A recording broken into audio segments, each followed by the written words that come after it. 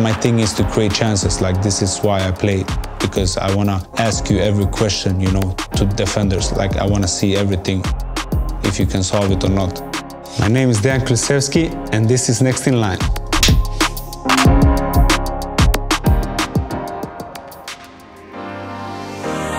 The first time I played football outside of our house, I played with the guys that lived there. Then suddenly one parent saw me playing and he went straight up to my mom and told her that I have to play football and that I'm real talented and that she had to write me to a soccer team. My favorite player is Eden Hazard. Nobody plays like him. And I was so happy that I could watch him play. I was in school and thinking about, yes, today Hazard's gonna play and I'm gonna home and enjoy 90 minutes of his football. So he was my biggest football idol in the pitch. My favorite memory of Champions League is when Goran Pandev scored for Inter and they won against Bayern München in the last second. I remember how proud me and my family was, you know, that he was Macedonian, like I'm from, so we were just proud that he could score such an important goal, and that was a big thing. It was the best days, you know, Tuesday, Wednesdays, 9 o'clock in Sweden. I was there with popcorn with my family, watching the teams, watching the best players of the world. You know, the blue lights, the stadium, the trophy, the song comes in my mind. And in the beginning, I didn't even believe that I could play, you know. But then, you know, after some years, it happened.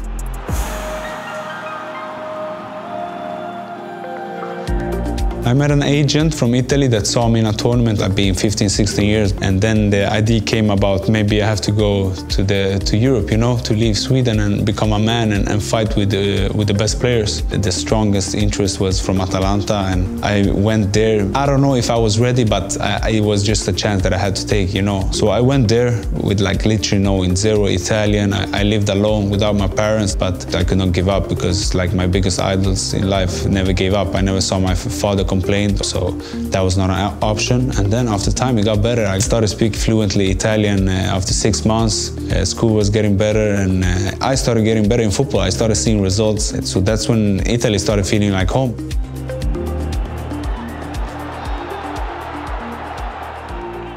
I remember my debut in Champions League quite good. It was under Pirlo, and I was starting that game. I remember I was so happy. I was like, now finally, this is the big stage, and this is where I'm gonna score my 3 goals in my debut and all of that. And then we won the game, but I remember that I was not happy after the game because I wanted to do so much more, you know. But that's a good thing because then you wanna train more and you wanna be better the next game. Coming into this game against Zenit was 0-0. I didn't feel even good in the game.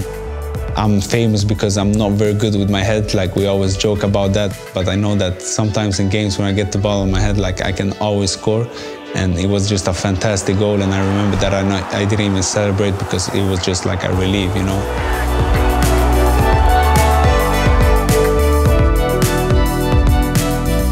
I love the Spurs Stadium. It's amazing. I think it's the best arena in the world. And the love I'm getting from the fans is the best feeling. Like, I'm so happy the day before I have a home game because I will meet the fans, I will play on my favorite grass. It's really, really my home. Antonio reminds me a little bit about my dad, to be honest, you know, because you see them work, you see him never complain. And I look up to him, actually, because, like, I think I never met a man that wants it more than him.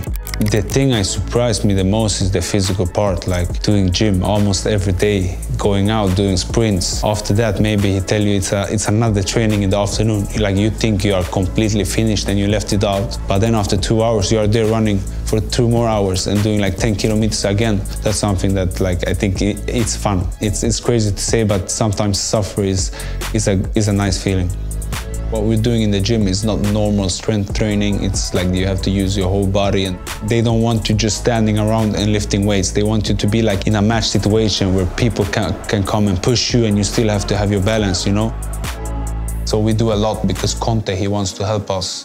He wants to like give you the tools before the games. He wants to tell you what can happen. They always come to me sometimes before the games telling me about the left back. He's good in this, he's bad in this. And you know, it's good information. It's so much details in football, so like everything can be for helps.